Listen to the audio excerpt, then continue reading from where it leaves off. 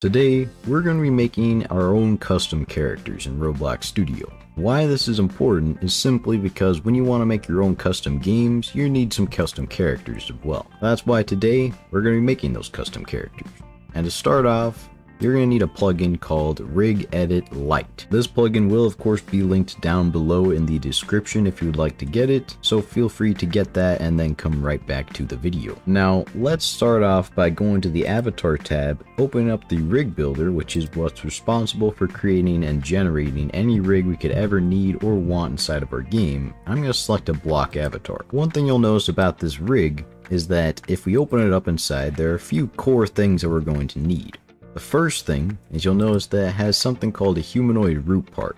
This is the root part of our rig. It's sort of like the main block that holds everything together. The piece that the other pieces are glued to, pretty much. It also has a head, which is a necessary component for the humanoid to function.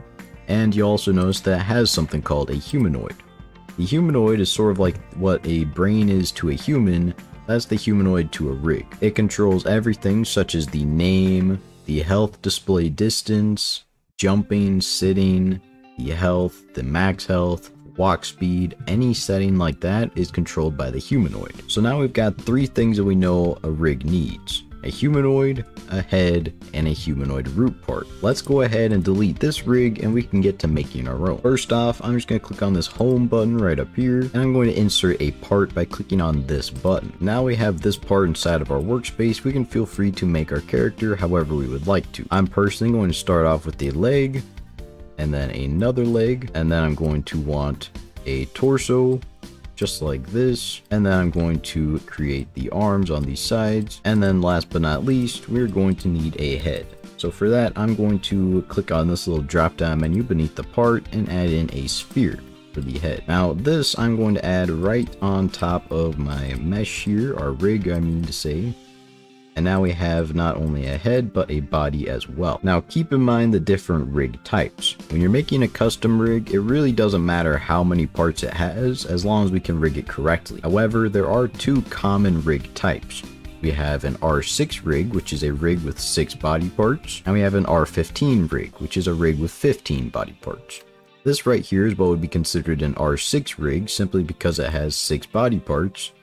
However, you could have one that has 12 body parts, 4 body parts. It really doesn't matter as long as it has a head and a humanoid root part. You can have a minimum of 1 body part being the head and a maximum of an infinite amount of parts. After that, it's pretty optimal that we should go ahead and rename our parts to sort of structure how we want our rig to be. This right here is the left leg, so I'm going to rename it left leg, and this right here is the right leg, so I'll rename it to right leg. And you go through and do that for every single body part in the game. So for this is the torso, so I will rename it to torso, and then the left arm, right arm, and the head. Now we have all of our body parts named, we need to go ahead and select all of them. So you can either drag and hold and select all of these parts like this, or you can simply hold shift and click on each individual part. It doesn't matter how you select them all, just as long as you have them selected. And after that, we're just going to press Ctrl and G, or you can right click and press on group. And what this is going to do is going to group all of these parts together as a model inside of our workspace. And this is important because we need our rig to be inside of a model, because that's going to be holding the humanoid root part, all of our other parts. Now let's open up this model here, and we need to select our torso inside of here.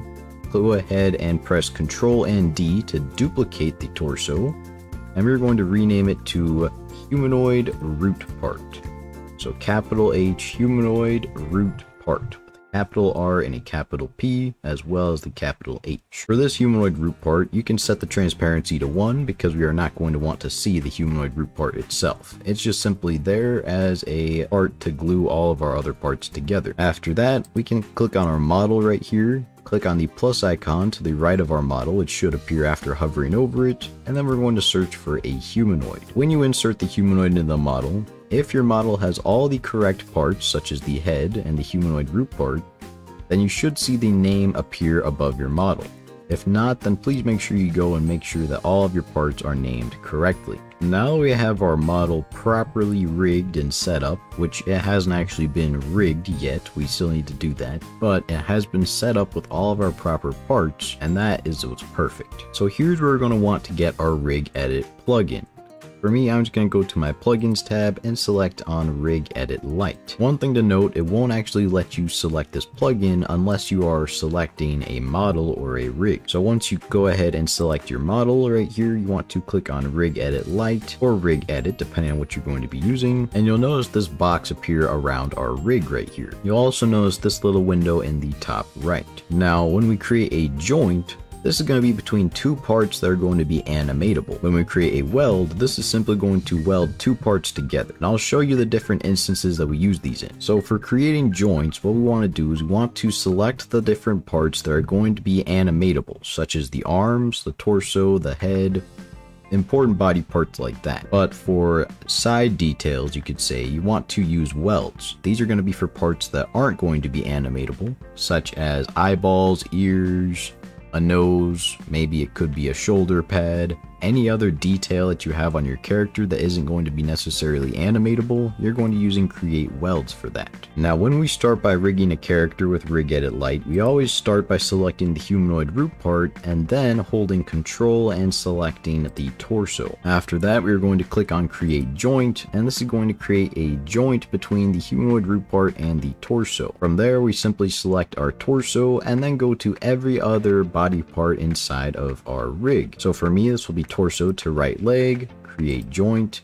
torso to right arm, create joint, torso to left leg, create joint, and then torso to left arm, create joint. After that, we'll say torso to head and create joint. Now here's what I was saying with the shoulder pad analogy. Let's say we had a shoulder pad for our character over here. What we want to do is simply click on my left arm right here, because that would be the arm that has the shoulder pad. Then I would hold Control and click on the shoulder pad, and then you would simply click on Create Weld. And what that would do would weld the arm to the shoulder pad, and that way they will work flawlessly. But I don't have a shoulder pad, so I'm not going to be doing that. Now, if you open up your torso and select on any of these different joints right here, you'll notice that there are a few black spheres around the joint. And here's where we get to move around our joint. So right now the step is set to 1 stud, but we can change this down to 0.1 studs, which is a unit of measurement inside of Roblox Studio. And we can move this down to right where we want our two parts to meet or to connect, because this is going to be the pivot as to where we will be animating. So I'm just going to set these right where our two parts connect and right where I would want them to be animating. So for me, this is right at the ball and socket joint in the shoulder that humans have, but for our Roblox character, he doesn't actually have that same joint. And then for the legs, we'll simply move them up here, just like this. So here's everything that we need to do to properly rig our model or our rig. And once we're done, we can simply close off the plugin by selecting it again, and we are good to go. Now you'll always know if you rigged your model correctly if you can go to the Avatar tab, click on the Animation Editor, and there's a blue box around your model. If there isn't a blue box, then you made a mistake somewhere and you need to go back and fix it by following along this tutorial or maybe by practicing on your own. After that, if you have rigged everything correctly, you can click on the model and you should be able to give it a name for your animation. This will be a test animation, so that's why I'm going to name mine, and then click on Create. From there, you should be free to animate your character however you would like to. You can move the arms up, you can move the head down if you would like to, you can even move the legs, and you have your very own custom model. If you would like to as well, you can rename the model to Starter Character with a capital S and a capital C, and you can even drag it into the starter player folder. And what this is going to do is when you click on play to play your game, it's going to spawn you as your starter character. Now, one interesting thing you'll notice is that it's very weird to move around, and that's because we haven't set the settings for our humanoid correctly. So let's click on stop and redo those settings real quick. Inside of our starter character, let's drag him back to the workspace. Let's open him up, and then inside of the humanoid, we need to go down and change a few of these settings. I'm going to scroll down till we find a setting called the hip height. and this will determine simply how high the hips are.